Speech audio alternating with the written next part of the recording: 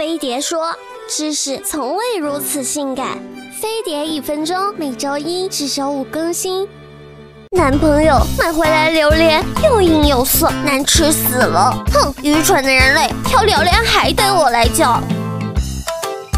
1. 听声音，成熟的榴莲果肉会跟外壳分开，拿起榴莲轻晃一下，能听到细微的声音。晃的时候要小心，不要被外面的刺扎到手哦。2.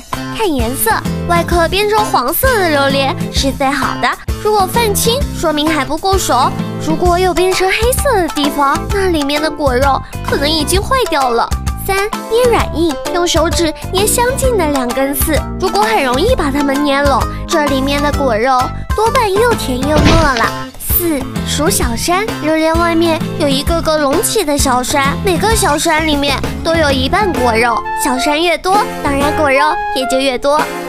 闻气味，已经开裂的榴莲直接用鼻子闻，香味越浓郁越好。当然，对于不爱吃的人来说，就是越臭越好了。榴莲吃多了容易上火，最好搭配水果皇后山竹一起清火气哦。扫码关注飞碟说微博微信，教你成为居家小能手。